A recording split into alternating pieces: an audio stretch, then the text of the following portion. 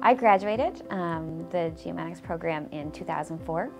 I had a great experience here. A small class size, you knew your professor, you could chat with your professors in the halls. It was a very tight group. I still keep in touch with everyone I graduated with. I graduated from UNB in 1979 in what was then called Surveying Engineering. I've continued my affiliation over the years with the faculty, and Dave Coleman is an old friend of mine, and I've continued to maintain a business and personal friendship over many, many years. My experience as a GGE student has been very challenging, except very rewarding. Being part of the smaller class sizes has enabled me to be part of a close-knit group of students, and this has given me a better appreciation and understanding of the field of Geodesy and Geomatics Engineering.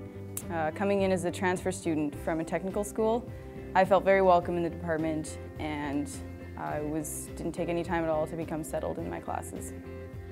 It really has no boundaries. A geomatics student is hard to come by. There's only 2 schools in Canada we can recruit from for this. So they're sought after, and they're sought after hard. They can step out of the school and they can get a job. For somebody in Geodesy and Geomatics Engineering to get a summer job in this field, it's pretty easy.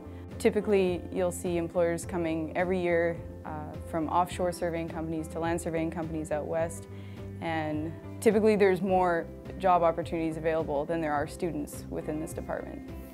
The prospects are excellent. The students can get jobs in a wide range of industries. Natural resources, of course, are booming right now in Canada, and that's always been a really big market for geomatics engineers. There is no wait for jobs.